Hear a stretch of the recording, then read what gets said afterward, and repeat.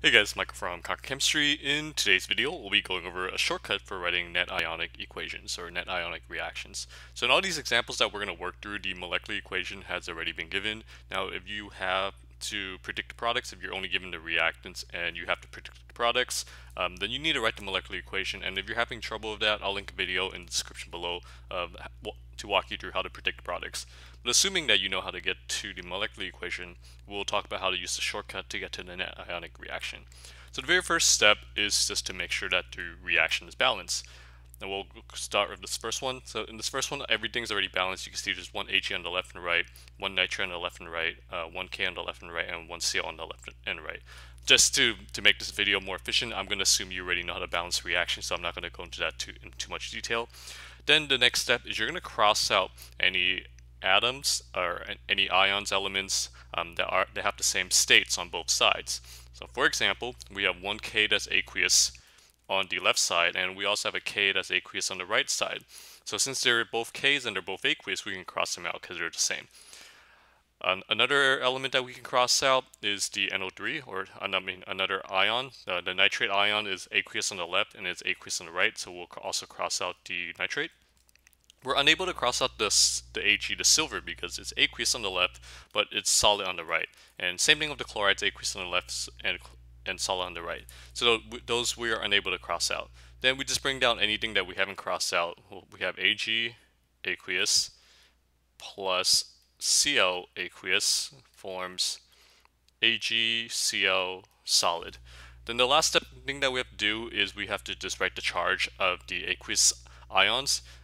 For this, we can take a look at the periodic table. Let's start with the chlorine. The chlorine, you can see it's a halogen, so it's -1 charge. And again, if you're having trouble predicting the charges as well, I'll link a video in the description below to tell you how to do that. And then silver is a transition metal, but it will always have a fixed charge of +1.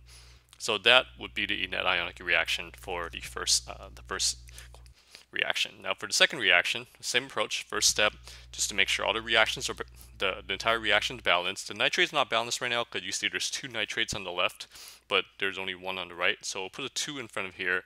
By putting a 2 in front of here, we have now 2 sodiums, and then we have 2 sodiums here.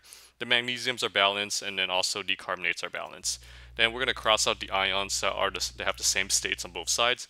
I'm going to cross out the nitrate because you see we have 2 nitrates that are aqueous, and we also have 2 nitrates that are aqueous here. So we'll cross out the nitrates, and we'll also cross out the sodium because you see we have 2 sodiums that are aqueous, and over here we also have 2 sodiums that are aqueous. So cross out the sodiums, and we can't cross out the magnesium or carbonate because it's aqueous on the left but solids on the right. So we're going to then bring down anything that we have not crossed out.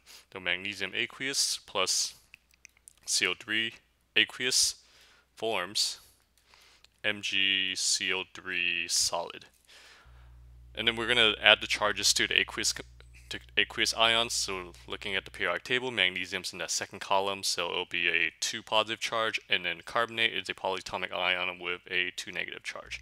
And that will be the net ionic reaction for the second one. Let's take a look at the third example. So in this third one, the reaction is already balanced because you see that it already has coefficients. So then we can move on to step 2, which is crossing out the ions that have the same states on both sides. We can cross out the Br because you can see we have 2 times 3. We have 6 Brs on the left that are aqueous, and we also have 6 Brs on the right that's aqueous. So then we'll cross out the Brs. Let's see, what else can we cross out? We can cross out the Ks because you see we have a total of 3 times 2, 6 Ks on the left that are aqueous, and also 6 Ks on the right that are aqueous. So cross out the Ks, but we can't cross out the CO because CO is aqueous on the left, solid on the right, and same reasoning for sulfur. Now then we're going to bring down everything that we have not crossed out, including the coefficients. So we'll bring 2 CO aqueous plus 3 S aqueous forms CO2S3 solid. And the last thing we have to do is just add the charges to the aqueous components. Let's start with the sulfur. Sulfur, you can see on the periodic table that it is in the same column as oxygen, so it'll be a 2- charge. And then cobalt's a transition metal, so it can have multiple charges. To determine the charge of cobalt, we have to look at what its it's attached to, and it was bonded to a bromine. Bromines are halogens with a -1 charge, so each of them are -1. So, but you have three of them, so it's like -3, which means the cobalt would have to be +3. So that is the net ionic reaction for this example. All right, let's take a look at one last one.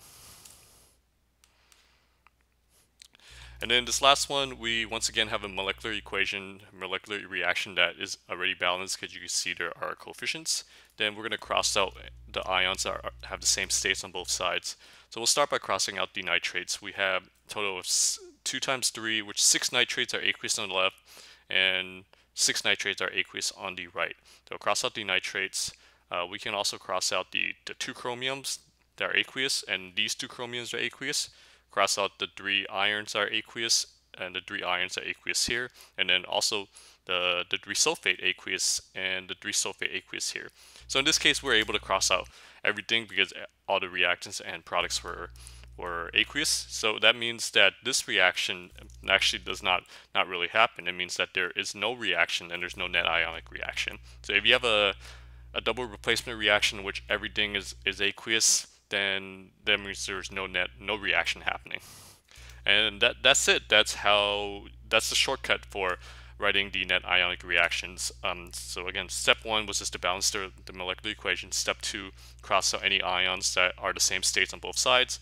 Step 3, carry down the things that you didn't cross out. And then step 4, add the charges to the aqueous ions on the left hand.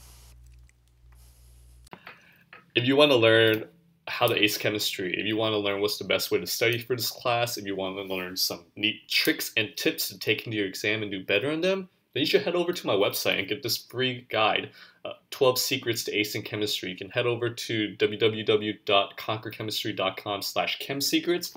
I'm going to include a link in the description below.